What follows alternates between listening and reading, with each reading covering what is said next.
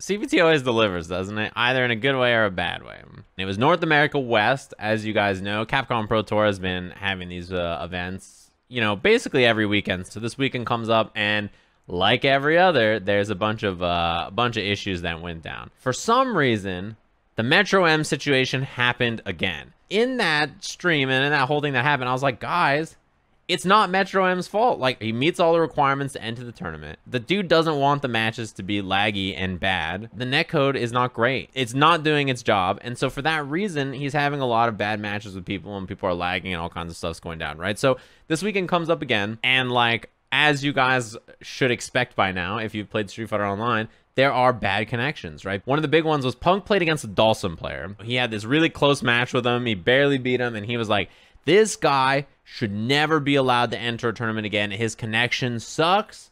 This guy's whack. He knows he lags, and he just tries to beat people in lag, and he's trash. So meanwhile, on the other side of the bracket, Alex Myers plays Snake Eyes for top 16. It's just a disaster of a match. Myers plays Snake. It's like so laggy. You can see it being super mad.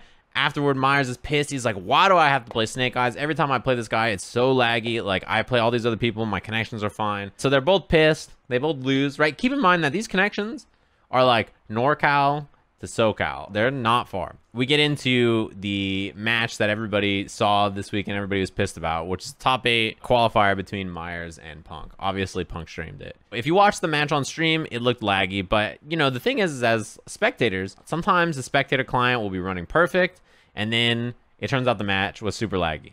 Sometimes the match looks laggy on screen, and the players are like, nah, it was fine for me. They play their match is super laggy.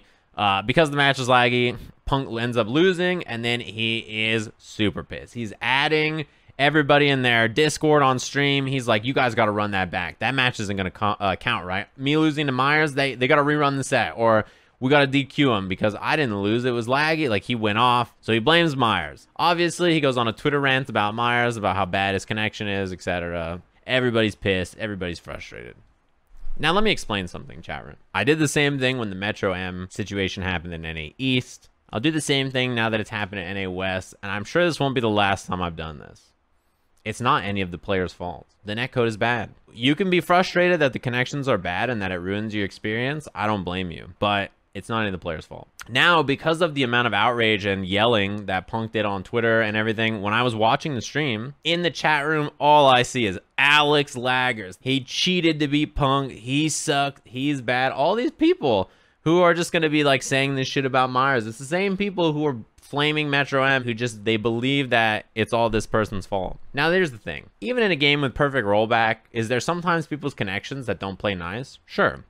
But it's much more rare than 7 people who are in NorCal and SoCal not being able to connect to each other and play a normal match of Street Fighter. In fact, I'm sort of tempted to just buy Myers and Punk and Snake Eyes and like 4 other people a copy of Skullgirls. It will cost me $10 and just have them play against each other just to see. That or KI, right? I'll spend the extra $5 a copy to see them play against each other in a game with functioning rollback and see what it looks like. Because there was another match that happened, right? Filipino Man and Geki played and their connection to each other was really bad. I'm the exact same distance that Filipino Man and Geki are to each other, right? I'm also in SoCal. Him and I played Fexel like 4 days ago and the connection was great. It's not any player's fault. Again, it's the game. I don't know how many times I have to prove this to you guys or we have to talk about this. Like, dude, if you just play another game with working netcode, you don't even think about that stuff. You plug in an Ethernet cable and you play online and it's great. So let me show you guys something before you want to blame players again.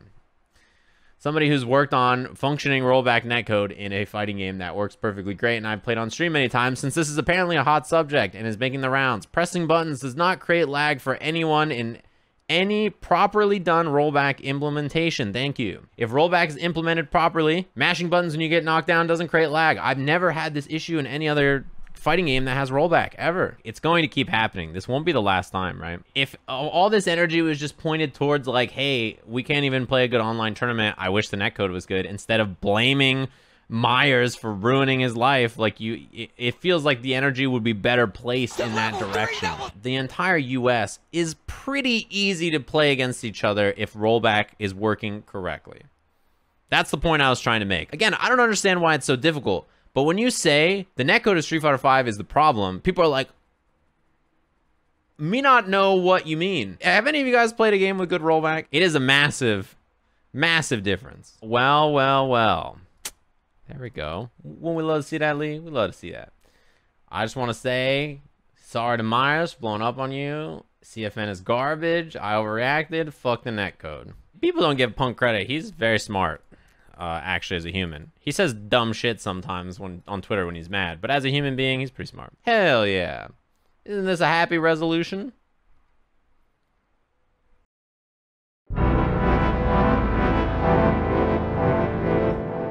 Capcom Fighters released a statement. You see the little light blue box from Capcom Fighters, you know shit's going down. Capcom Fighters writes, on August 15th, during the North America West 1 qualifier, Alex Myers defeated Victor Punk Woodley. At the conclusion of the match, Punk engaged in unsportsmanlike conduct against tournament organizer Alex Vine on Discord. He told him to suck his dick. And player Alex Myers on Twitter. This is a clear violation of the CPT Code of Conduct. Under normal circumstances, such behavior would result in a suspension from multiple premieres. However, given the limited number of qualifying events this season, such a ban has excessive consequences. Capcom has therefore ruled that, should he choose to participate, Punk will automatically start in the loser's bracket in North America West 2 qualifier. We recognize that this has been a frustrating year, but threats and insults amongst our top players cannot be tolerated. You know what's funny is, like, it really felt like this got sorted out. You know, I was showing the Punk tweet. He tweeted and was like, you know what, my bad, Myers. And Myers like, you know what, I appreciate that you publicly apologize. It's cool, man.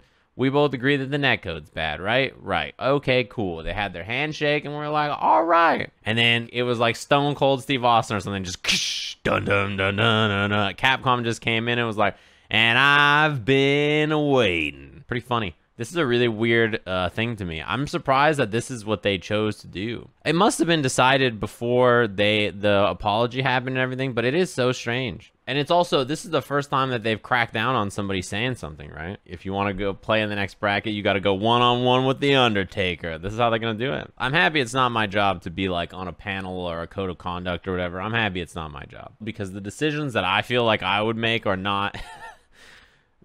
they seem so weird in context of what I'm seeing here. So cool. All right. It's just funny to me. This is such a strange punishment, isn't it? Make Punk play with additional lag. Make him wear sunglasses and a big hat while he plays. Yeah, he also didn't he dump on all the level up admins running the event too. I can see why they'd be pissed. Vi wasn't even being a jerk. He was like, look, man, them's the breaks. I thought Vi was very nice. Alex Myers versus Punk grand finals, then at the end they kiss. I agree. You better break quarantine and drive up to NorCal or drive down to meet in the middle, meet in Barstow. I don't know. Go to like a, you know, winery, I guess they're called. Get some wine together, get some avocados and make out. And just call it, hash it out, it'll be cool. We just need a video proof. Yeah, then they can play an offline first to 10. I guess they were in a weird spot. They felt like they had to do something, but they weren't sure exactly what was right. I mean, they even said it in the thing, right? They're like, you know, we wanted to just shoot his ass. But then we realized, that's probably not right. What are we gonna do? I don't know, shoot him in the knee. Myers, I wish I lost a Punk tweet, hit different. Yeah, I mean, I'm sure Myers feels partially responsible, even though it's not his fault, because now Punk's in loser's bracket, and he's like, well, the whole bracket's all fucked up. Did I see Hanzo's tweet about this? I did. I think we should pull that up, because I think he's right. I have a feeling that he's correct. It's like every time an issue comes up with CPT, they consult a Sphinx and unravel the riddle to come up with a punishment. I agree. You guys know how Sphinxes are? Did you guys know that Sphinxes can like change time and space and stuff? Sphinxes are incredibly powerful beings. They just love riddles. You can't really trust them, right? They never speak directly. It's always riddles. Yeah, I mean, the thing about this whole situation is at the end of the day, the conclusion everybody came to was like, oh yeah, it's really the netcode's fault. Then Capcom's like, wait, shoot him in the knee. It cracks me up. Listen. Boo! The way that you have to boo, I like my boo to be B-O-O. I don't want it to be B and then like 40 O's. It's got to be B-O-O and that's the end. Go watch Rush Hour 2. First 10 minutes, they go to the club. They're looking for Ricky Tan. That man's murdering a classic. Boo! That's what you have to do. If you want to learn how to do a boo properly, you got to watch Rush Hour 2. Yeah, it's been 0 days since I brought up Rush Hour. It's always like Rush Hour and Rollback.